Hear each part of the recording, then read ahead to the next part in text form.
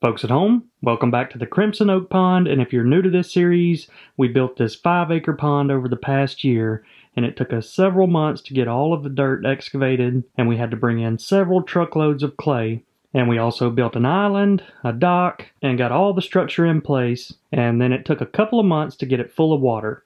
After that, we stocked it with a bunch of bait fish, including bluegills and threadfin shad, and not long after that, we stocked it with these little 2-inch aggressive bass. And we're going to be giving you an update on them here in just a minute and showing you how big they've gotten, because these little guys have grown up and gotten extremely aggressive, and you'll be seeing some cool shots of that here in just a moment. And we're also going to be draining the prawn pond today, and we had some surprises in there where the prawns got bigger than I expected. And as always, there's going to be a variety of clips out here with the wildlife enjoying the pond, and we even got to see a close-up of one of the owls, as well as a couple of animals having a turf war over this section of the pond. But today we're going to start out with one of my favorites, and that's the aerial shots of these schooling bass attacking bait fish. And this time of year, the pond is abundant with a variety of different type of bait, and when that weather starts cooling off in the fall, they move to the backs of the coves and shallow pockets in the pond, and these tiger bass will school up and work together to ambush them. And at first, we were seeing smaller schools of like 4 to 6 bass working together, but here recently I've seen some big schools of over 20 bass. And it's a lot of fun watching them, because when one of them attacks, it triggers the rest, and it's like fireworks going off. But I did learn something over the past couple of weeks, and in our last video, we weren't sure if the bass were schooling up chasing the threadfin shad or the baby tilapia. Well, this past week I was out fishing, and I saw a school of tilapia come nearby, and you could see that some of them were albino. Well, not long after that, I started seeing baby tilapia cruising the banks. And sure enough, some of them were albino just like their parents. And that was the key giveaway, that tilapia are one of the main food sources that these bass are after. So not only are baby tilapia slow in comparison to bluegills and threadfins, but those albino ones also stand out and make an easy target for the bass. But I saw some very interesting things watching these schools. First of all, it looks like one of the bass has a camera strapped on his back. And we did do that experiment a few weeks ago, but my camera was white and not black. So I can't really tell if this bass has some algae on its back, but I'm kind of starting to think it's got some black pigmentation. But I also want you to pay attention, as the school of bass crosses that laydown, you'll notice there's a unique looking fish right there.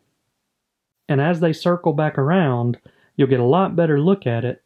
And at first I couldn't tell exactly what it was, but from this angle I'm starting to think it's one of those big tilapia. And again, that one even had a different unique look that makes it stand out and an easy target. But as much as I love this type of footage, it's probably going to be short-lived because we have some cold fronts moving through, and typically when those water temps drop, all the bait fish and bass pull off the banks and head for deeper water. And even though these bass will still school up and be just as aggressive down in the deeper water, unfortunately we won't be able to see them and film them. And another thing that may come with the cold weather and water is that a lot of the tilapia may not survive. But that'll probably come much later in the year, like in January or February. But if you missed the prawn stocking earlier this year, these adult prawns can get up to 16 inches in length, and they've got those long, skinny pinchers. But we stocked 7,500 post-larvae right after they were hatched, and they were only about 1/4 of an inch long. Alright, for those of you not familiar, this is our prawn pond, and they've gotten much bigger. We've been trapping them and moving them out there into the 5-acre pond to feed the bass. And now it's time to completely drain this pond, because we're going to come in and build an aquascape pond with a nice big waterfall feature. That's going to be a really cool project coming up here in just a couple of weeks. So most of the prawns that are left in here are going to be big. So I have a feeling when we drain it today, we're going to see some big boys, because I've mostly been trapping them. Let's see if anything's in these traps. And all the ones that are left are going to be too big to fit in the traps, you can see. So perfect feeding size for all the bass out there in the 5-acre pond. And a little added bonus, we've had thousands of these mosquito fish in this pond, so the bass have been very happy with this project. Now let's check this one last trap, see if anything's in it.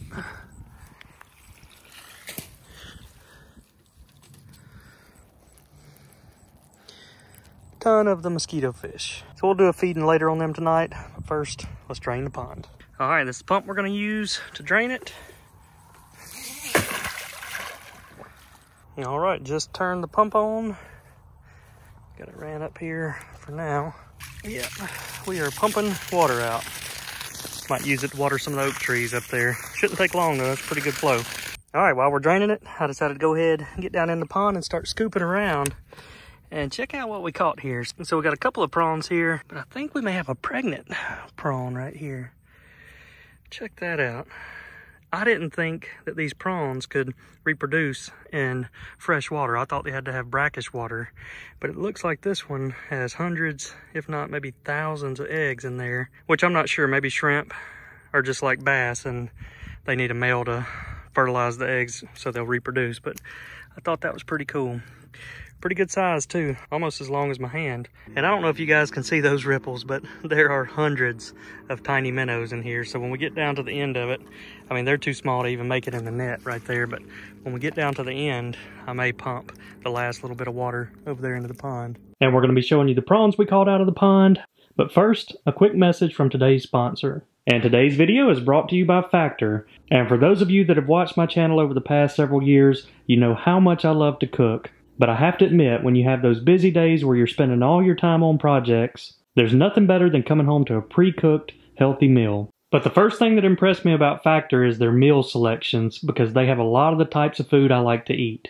Steak, chicken, fish, vegetables. But one thing I really like is they typically add some sort of sauce or different cheeses, and will sometimes even spice it up. And Factor even offers meals for different types of diets, including keto, low calorie, or vegetarian. And they have over 27 different meal options each week. And a typical meal plan will range from 4 to 18 meals per week. And you can even add or reduce that number based on your specific needs. And one of the best parts is there's no prep work or mess to clean up. And since the meals aren't frozen, all you have to do is spend about 2 minutes heating them up, and it's time to eat. So if you're interested in checking them out, either click the link in my video description or head over to go.factor75.com and use my code POGBAMAOCT50 for 50% off your first box. And for a little added bonus, they also send out smoothies or keto shakes, which are a perfect little snack for days out here at the pond. Gotta love it. So here's a look at some of the bigger prawns I caught so far. I got them moved over into a holding tank, but I think we got 3 bigger males and 2 females.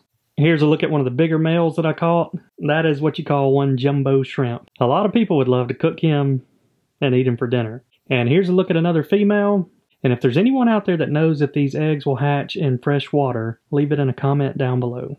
We've been in a drought. If you ever want to get some rain, start draining the pond. 100% guaranteed, rain's coming. All right, we're getting real close. This is the deepest part of the pond, so all the bait fish and prawns have headed over there.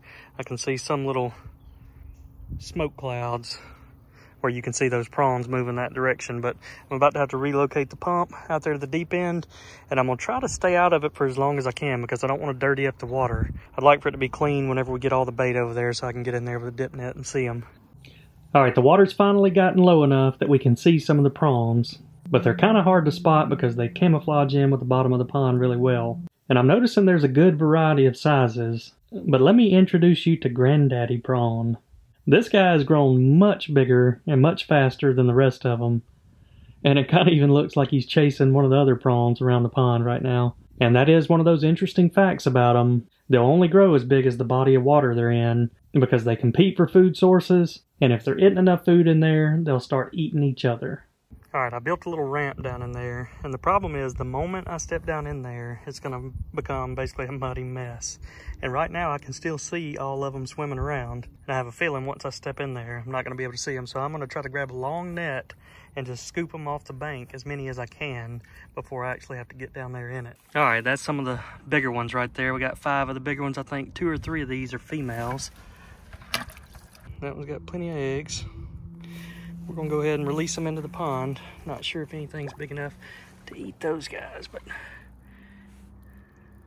that one's got some pinchers.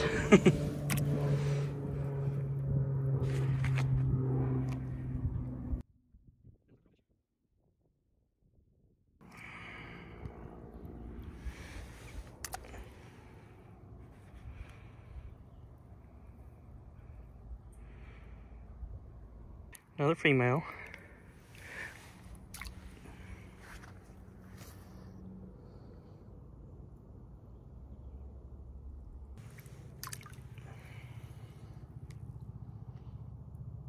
Don't know if they got the prawns or the bait fish, but bass just busted right there in the shallow area where I released them. Bass could still eat those. A little bit bigger. So I've caught a bunch of them, but I still hadn't caught that really big one with the long pinchers. He's down there probably hiding in the mud somewhere. So I'm gonna let things clear up. You can see it's kind of gotten cloudy. I'll come back out here later and try to see if I can spot him. All right, this is about the 5th bucket I've scooped out of the pond. It's a pretty good variety of size in there, but I'm basically just bringing them over and pouring them into the pond.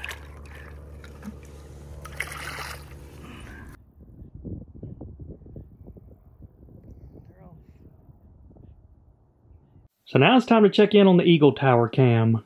It's absolutely got one of the best views of the pond, and I knew it would only be a matter of time before one of the owls that we call Hooter and Al Capone showed up at the Eagle Tower. So we built this tower in hopes that eagles would build a nest here and we'd live stream it to you guys. But I've always kind of secretly had this hope that the owls would nest here as well because they've been with us since the beginning of the pond build, and this is basically like their home. But as some of you stated in the past, and I did a little bit of research, it's very rare for owls to build their own nest. They're more of a lazy creature, so they typically prefer to use an abandoned nest that was built by an eagle or osprey the year before. But one thing I was kind of surprised about with these owls is how big their feet are. Because most birds have tiny feet, and I'm pretty sure those things have some grip strength to them, so those mice don't stand a chance. But back to the nesting question. So I asked you guys in a previous video if I should build a nest or maybe even put some sticks up here for the birds to start building the nest. And the majority of you all said no, just leave it as is and let the wildlife come and do their thing naturally. So even though there's a good chance that if I built a small nest up here, the owls may move in and nest in it, we're going to leave the platform empty and let the wildlife do its thing. So in our last video, we had a really interesting pair of birds show up to the Eagle Tower, and they were catching dragonflies and bringing them up and eating them on the tower. And I asked you guys to leave a comment if you knew what type of bird it was, and there were hundreds of comments, but it was almost a 50-50 split. Half of the people said it was an American kestrel, and the other half said it was a peregrine falcon. And so I tried to do a little research, and I'm kind of torn because here's a picture of an American kestrel, which looks exactly like it. But the one thing that I noticed that stood out is in this image, the kestrel has orange feet, but this particular bird has yellow feet. So I got some more close-up shots of them, and I'll try to get zoomed in so we can see all the different features. But the most unique feature that I've seen on both of these birds is that on the back of their head, their feather pattern kind of looks like an eyeball. And then they also have that checkered brown and white look on their feathers as well. So I've got an idea of what I think it is, but after seeing this extra footage, if you guys want to leave another comment down below on what you think it is, and we'll try to settle this once and for all. Now let's check in on the Bonnie's Bayou cam. It's quickly becoming one of the wildlife favorites. Every morning and evening we'll have the deer stopping by to take a drink, and there's a nice buck walking through at night.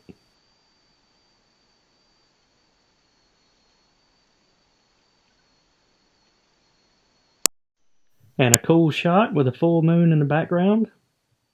And bass chasing those tilapia early one morning. And Mr. Longneck coming out to eat tonight.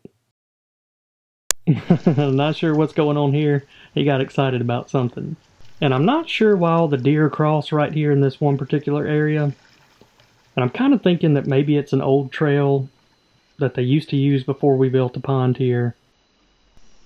Or maybe it's even a new trail that they built after the pond was built, because I know that a lot of times deer will use the same trail. But I'm not sure why they made it right here cutting across this corner, because it doesn't save them that much time just cutting that corner. So I'm guessing it's got to be the fact that most of them just started coming up to this area to drink out of the pond and then just decided to cross it. But I'm happy they did because I'm getting some pretty amazing shots early in the morning and late in the evening, and I love watching them. And that's a small herd of them. And it's feeding time out here at the green lights at night. So tonight we're going to feed the bass some of the prawns we caught out of the pond, as well as some of those mosquito fish. And if you missed our previous videos, I've been working hard for the past year to try to get some of these bass to come up. during feeding times, and I wanted to start off getting them comfortable at night, and then hopefully they may start coming up during the daytime as well. But right now we probably got 10 or 12 bass that'll come up when I feed them at night. Unfortunately, Bonnie and Clyde still haven't shown up during one of the feedings at night, although if you missed the last video, we did spot them in some of the drone footage, so that was pretty cool. But as you can see, these bass aren't as shy as the rest, and it's kind of cool. It's like having some pet bass in your own pond. But speaking of pet bass, the only bass we still have in an aquarium right now is our small bass Tiger. And we initially caught him out of this 5-acre pond and put him in a 50-gallon tank, and then not too long ago we moved him into the 300-gallon tank. So I was asking you guys what you thought I should do with him, and a lot of people said let's move him back to the 5-acre pond. But as I was thinking about it, we're about to build the aquascape pond out here, and we're getting started on it in a couple of weeks. So that brought up one extra option. Should we move Tiger to the 5-acre pond where he started out, or should we move him to the new aquascape pond where we'd be able to see him and observe him a lot more? So I'll leave that up to you guys. Let me know what you think about it. Alright, time to see how big the bass have gotten. I'm going to be fishing with a chatterbait today. Every fish we catch, we're going to scan it. You can see that's the pit tag on the last fish we caught. And if it doesn't have a tag in it, we'll inject one with this pit tag injector. And the goal for today is to catch a 2-pounder. While I was out here working on the prawn pond today, the bass were just cruising these banks, chasing bait. So since it's so shallow, I'm gonna swap back over to the frog right here in this area. All right, I just saw some bass chasing on that bank right there.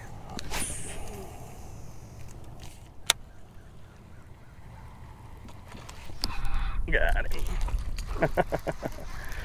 Had a little school of them right there. Probably gonna be some more with this guy. Good one. I think we got our 2-pounder. If not, it's gonna be really close, but I bet you that's 2 pounds all day long.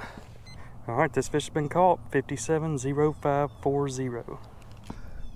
It is 16 inches long. Longest fish we've ever caught. All right, moment of truth. Can we get a 2-pounder? 2.09 pounds. 2.09 pounds. That's awesome. So we got us a contest winner. Extremely healthy fish. Got a little green dot right there on his forehead. Let's get her back out here in the water.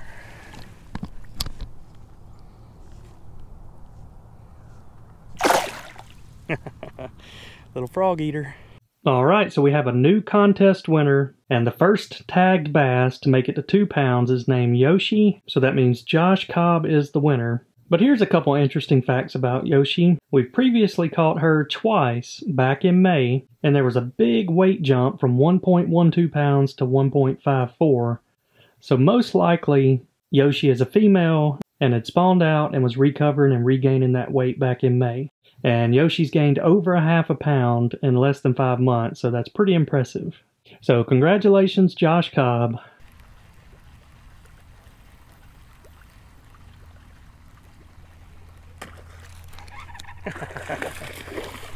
That's pretty cool. Came out from under that weed pile over there. Sitting right up under those weeds right there. Alright, this fish has been caught, 57.0148. 15 inches. And this fish weighs 1.85. That's a good one. And this fish is named Flipper. We've caught Flipper 3 times now. And he pretty much lives right around the dock.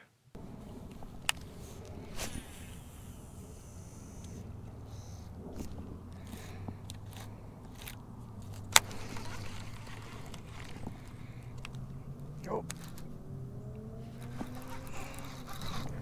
He didn't want to hit the water. Nice one. That's got to be a first for me in a long time. Actually backlash just a tad. He ate it while it was sinking down. It's a good fish too. Oh no! Oh. Wow! Hook came out right at the bank, and I got him. That's another one pushing 2 pounds. That was a wild catch. All right, he's been caught. 6.9587. 15.5 inches. This fish got some girth on it. I bet you it's gonna weigh 2 pounds. All right, it weighs 2.20. Wow, man, that's what I'm talking about. Biggest bass we've ever caught or grown out here at the Crimson Oak. Gotta love it. Now this big bass is named Lily, and Lily has to be one of my favorite fish in the pond. And there's a very interesting story about her. The first time we ever caught her, I released her, and about 15 minutes later, I cast to the exact same spot with the same exact lure and caught her again.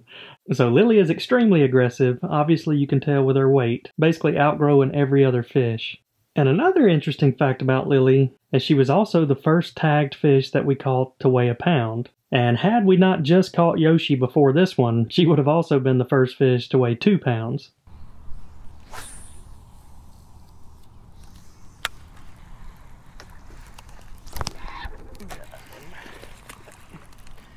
Good one.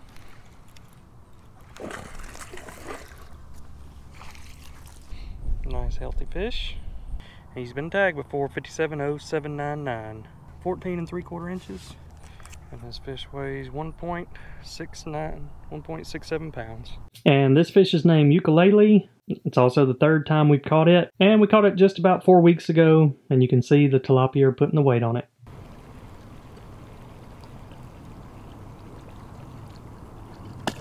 Oh, look at there. Right when that bass hit, I just noticed some baby tilapia. They're like little albino looking things. That's what these fish have been up here eating. Now there's a really good look at those baby tilapia. You can especially see those albino ones, but if you look closely, there's some other ones swimming right there with it. Alright, I was going to try to catch one more fish, but that last one stole one of the legs off my frogs. But those tilapia that I just showed you, I think are a big reason why we got a nice uptick in weights. They're easy targets for the bass, and I've been watching them chase them down this bank all day long while I was out here working with the prawns. So the combination of prawns and the tilapia are putting the weight on them, and that makes me happy. All right, we're out here working on our winter crops today, and I'll show you the process really quick. You can see the first thing we did is come out here and bush hog a lot of this grass, basically just cut it down. But one of the benefits of that is, as you can see the remains of the sorghum and seeded plants we planted this summer, as we cut that down, all of that organic matter will get put right back into this soil. We kind of churn everything up, disc it in, so a lot of that green plant life will be down there and will help those winter crops grow. But this is one of the spots I call the half acre, a really popular deer hangout. We're going to do Austrian winter peas, and then maybe 5 to 10 acres out here of a variety of seed mix. But you can also see the white oak trees I planted earlier this year. They're doing pretty good. Leaves are just now starting to fall off. All right, got everything bush hogged, and now it's time for some seed. All right, let's take a look at what we're going to be planting. We're going to start off with the Austrian winter peas. The deer really love those. We'll put those in the half acre, and then another spot up here by the pond. And then the WMS Alabama blend. It's an 8-part mix. Mostly wheat and oats. It does have some winter peas and annual clovers. There's a look at the breakdown. And you never know what you're going to see out here at the farm, but I have never seen so many caterpillars in my life. Now, I'm not just talking about 1 or 2. There are hundreds of them out here covering this field right now. And I'm sure they were eating on the leaves and plants that we just cut down, but I had no idea that many caterpillars were out here in this field. That's pretty wild. If a bird happens to fly by right now, it's going to have the feast of a lifetime. Alrighty, I got the fields planted, and you guys know how much I love doing tests on wildlife with different products. So today we have the ultimate test of apples versus acorns. So these are some really cool products where they actually take real apples, crush them up, and make this blend with them. This is like a powder, and then this is a liquid formula, kind of like molasses, as well as an apple-flavored mineral block. So we're going to set out 2 piles, apples and then acorns right beside it, for the ultimate test to find out which one the deer prefer. Yeah, that's pretty cool. I just heard Hooter or Al Capone right there through the woods. I may have to go over there and see if I can see him up in a tree. But we're getting all this set out. Gonna make 1 pile of apple here. And he's got a lot to say today. Probably trying to find the other one. Then acorn pile over here. Check that out. You can see all the acorns in there.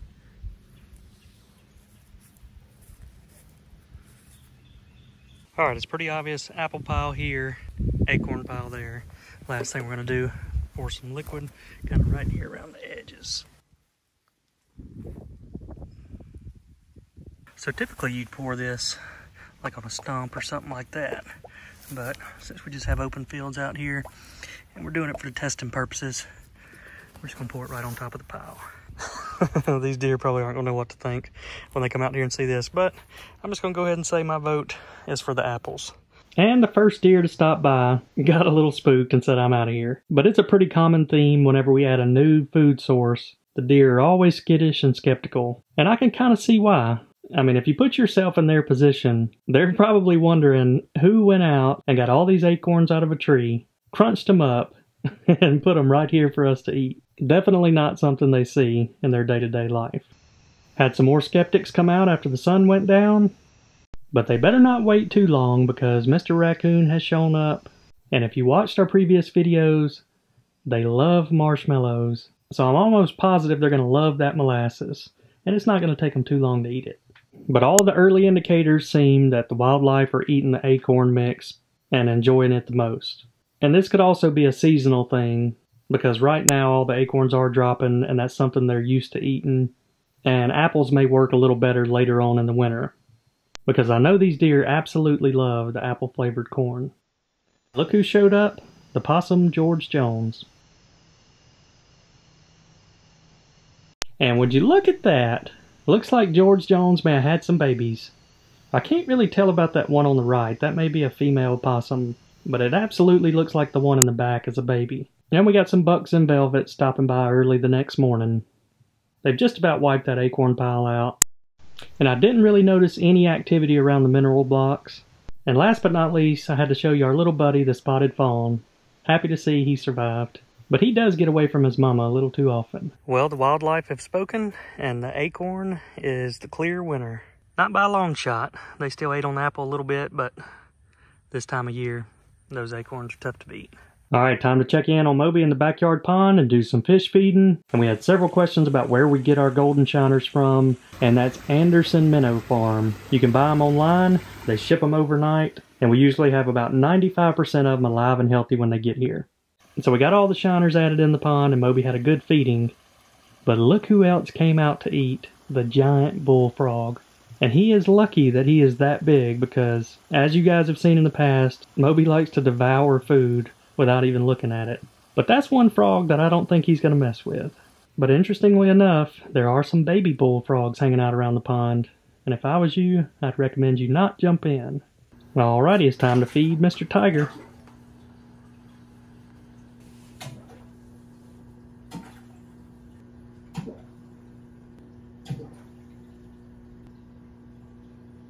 Alright folks, that's going to wrap up this video. Make sure to hit that subscribe button to follow along with all the pond builds and wildlife out here at the farm. But I hope y'all enjoyed this one, and we will see you all next time.